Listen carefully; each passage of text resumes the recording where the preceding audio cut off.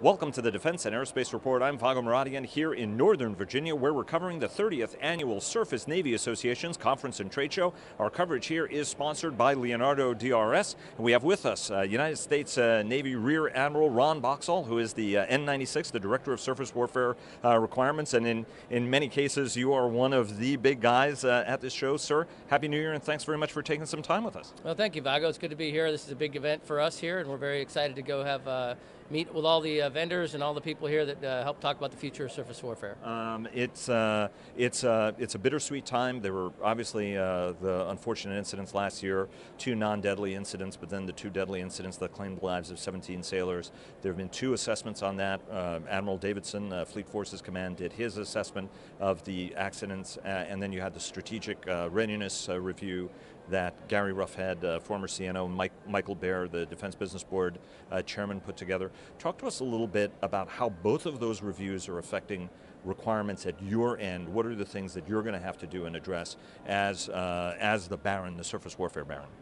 Well, as you know, we're still working through those recommendations. You can tell how important this is for us as a Surface Navy, that the Secretary of the Navy himself puts together his group of experts, as did we with Admiral Davidson, our top surface warfare officer, and our fleet commander. So we're looking across the range of recommendations, and there's some things which come out right away and things that we can get our hands around very quickly. So for a resource sponsor, my job is generally programming things out. It takes a little time to do that. So we're trying to find out what things out there we can do right away. Some of those are resource driven, some are organizational driven, some are driven by we got to go back and relook at and take the problem and really flesh it all out. From my perspective right now, the immediate answers that we have is we have some funding put in 18. We're waiting for a bill to be introduced and an appropriation to come out. When that does, we hope there'll be some additional funds put in there to help us get towards a couple initial things. We know we got to put some improvement into some trainers. We're going to integrate the combat trainer into our bridge integrated Navy navigation and seamanship trainer that we use right now to make it even better, to get more of that team concept and to take that. So that's a quick one that we're trying to get out in 18. There's some other stuff we're thinking about as we go forward in 19 and certainly more in 20. So there's a lot more work to be done. You've seen some of the actions that have already been taken by the fleet commander out in the Pacific. So we'll continue to follow those. Where we can apply additional resources to solve some of those problems, we'll continue to do so from a manning and training piece, and possibly from equipment as we see it needed to be done. How long do you think the process will take for you guys to digest and for you to continue to refine those plans? Because again, the actions you're taking now are going to be producing fruit 3, 4, 5 years downstream. Well, keep in mind, that's what I do. I mean, I'm the resource sponsor. It takes time to program the money. It takes time to ensure that we're solving the right problem. So some of this will be done right away. We do get 1 year money to go do things right away. We have money that we can reprogram if we think that's what we need to do. If it's something we need to do, we're going to go do it. So that's, but from a resource perspective, long term, for changing large systems, we want to make sure we get that right. And so we'll continue to evaluate those. But there's some quick things that we are going to do, and it's not going to be an issue of, it takes too long, we don't have enough money to do so. We will get after those things. But this is part of a larger view of organization, training, how we do things, looking at the manning and all those, as you've seen the report. So I think at some point, we will take these initial actions. There'll be kind of a midterm of things we have to go look at, and there'll be some which we decide that we do want to do. It'll take years to generate if there is in fact those types of recommendations. So don't mistake the fact that because I'm the resource sponsor that we're not going to do things quickly. We are. My focus as the resource sponsor is generally that future programmed force. So making long-term changes and things like that. It's a little bit longer to shift the rudder on those things, but we're going to move out on those recommendations. We have to. As the resource sponsor, what impact from those 4 accidents? I mean, 2 of them were significant impacts on the ships themselves. I mean, one was a grounding and minor collision with a fishing vessel, but the other 2 were serious collisions. What sort of resources are going to have to go, and what sort of disruption does that make for the availability of these high-end missile ships that we need and are in such demand, particularly in the Pacific? Well, again, this is kind of the fleet commander to look at the assets we have and make those types of, we'll be moving ships to accommodate mission as we see fit, as the fleet commander sees fit. My job here is about getting those ships repaired. So certainly there's impact to those ships that we have already planned to be repaired. We have to look at the cost itself. I mean, there's going to be some substantial costs to get those up to speed. We want to make sure that as we repair them, we look at the opportunity to ensure that they're updated to make them as effective as they can be. So there are definitely ramifications. We're working with the Hill to ensure, and they've been very supportive of ensuring that we get these ships back out to the fleet as quickly as we can. But they're going to take some time, and we want to do it deliberately. So there certainly is an impact.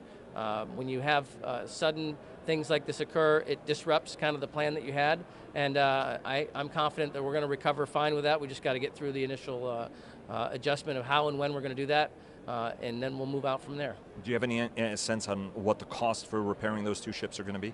It's going to take some time. I don't have them right in front of me. I mean, we've seen these types of incidences with other ships before, and those are, there's going to be some significant costs. I don't have them with me right now. But anyway, it's significant. Let me take you. Another big ship program that everybody is very much focused on is the Frigate. That's been the talk of several Surface Navy Association events. And what some folks are saying is that the Navy is moving on to a frigate without an analysis of alternatives. Ron O'Rourke of the Congressional Research Service has said this. And in fact there are those who say that we moved into LCS. The Navy moved into LCS without an analysis of alternative. How do you address and answer those folks who say, in trying to correct one potential mistake, the Navy may be walking into another potential mistake in how it goes about doing this new frigate? Well, there's a couple things we have that are different now than maybe even with LCS. So LCS, as you know, we were already going to be downsizing to a frigate, and most everything we've done now with the new frigate design that we've proposed is going to improve on what we already had. So we're going to get better. That's the starting point. The question is how much analysis do you do? Well, we have already included some of this in some of our future surface combatant work. We're looking at the small surface combatant is really where the future frigate will fit. And we have already seen the benefits of having the capabilities that we're looking at on there used in war games. We've tried that. As I've talked to Ron, myself, I've said, hey, look, we're going to continue to refine that analysis going forward. We have not gone out with a request for proposal. We won't do that till 20, so we have a little time to kind of ensure that we value those things that we think we need to change in the frigate. But ultimately, we think we have it about right. Remember, we're going with the government furnished equipment programs of record that we know already are largely included in the frigate.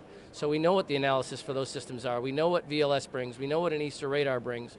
We know what air defense capability that brings. So it is not completely in a vacuum. There has been significant analysis that's been done for that, but fair that we can continue to get better at that as we go forward. You did say that the RFP is a little ways out. I was talking to a friend of mine, retired flag officer, and his answer was, we don't have many, there aren't many requirements for this as long as it's, less than $999 million, so it doesn't break the $1 billion. He was being funny. But what are some of the requirements that you are now seeing that need to be core for this vessel? How much does it look like a Perry? How much does it not look like a Perry? How important are ASW features like Perry or masker belts and those sorts of things? Talk to us a little, range. Talk to us about what are the calculus in your thinking, as you guys are starting to, again, continually refining it, but what are some of the base things that really matter to you as a surface warfare officer? Well, I'm glad you asked that because that's actually what I'm going to be talking about today in my pitch here in about an hour, so you're getting scooped here a little. I'm getting scooped a little bit, but the reality is that we're looking for commonality. I mean, obviously, when you build a distributed maritime force, you want those ships to be able to interoperate. You want them to be very fast in their ability to upgrade capabilities. So I want what I have on the destroyers of the future to be able to match very clearly with these. So when we have a VLS, vertical launch system, when we have an ESA radar that we know how it works, when we have a combat system that we think can take the common source code like we do with our Aegis right now, we think that that's probably a good environment to going forward, so that I don't have to upgrade every element of the system every time we make an upgrade. So commonality is core. It's how I get speed, it's how I get agility, it's how I get costs to be under control, and how I get the benefits of the man, train, equip. Train one set of people that know how to use it on all different platforms, and sparing and all those different pieces that get more complex the more combinations you have.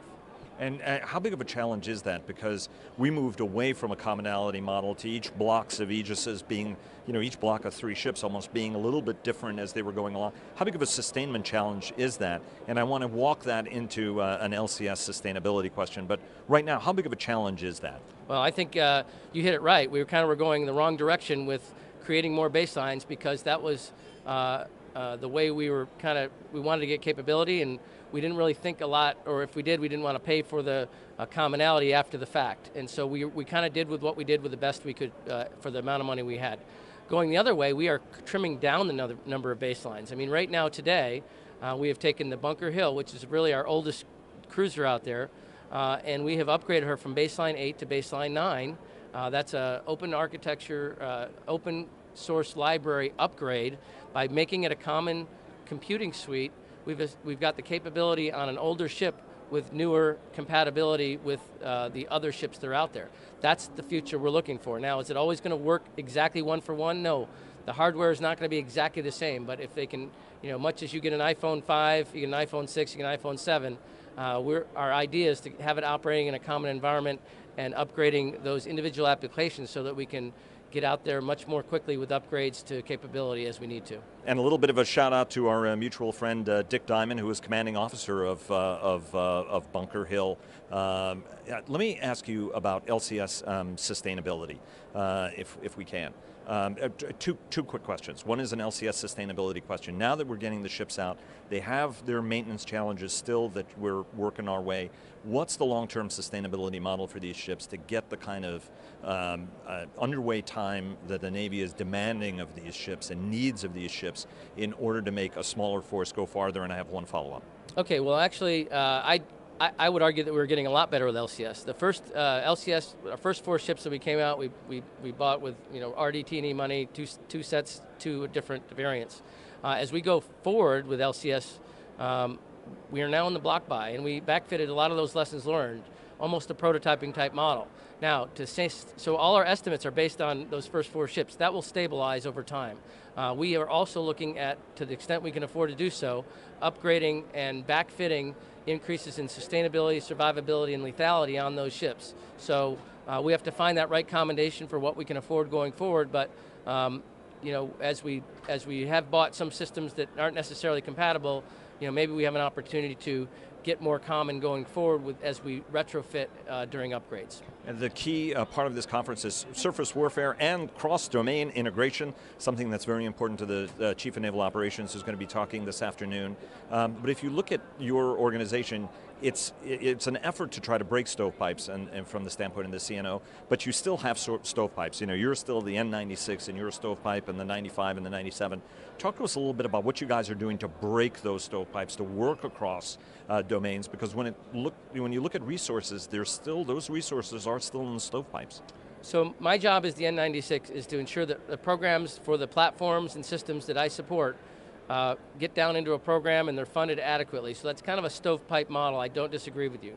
However, we have rechanged the N9 organization. It exists specifically to get more of an integration view.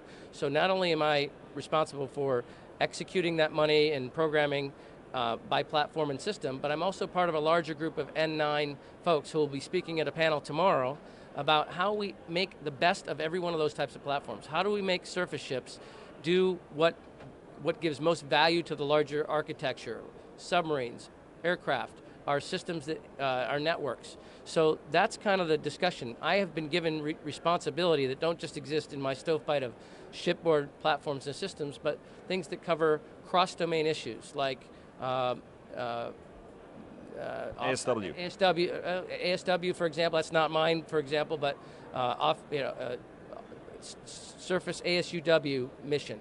Right. I can look across, hey, how do planes, how do ships, how do submarines attack this problem, and where's the synergy to be gained? Where's the best value in our architecture? And those are what we'll be looking at, trying to talk about tomorrow.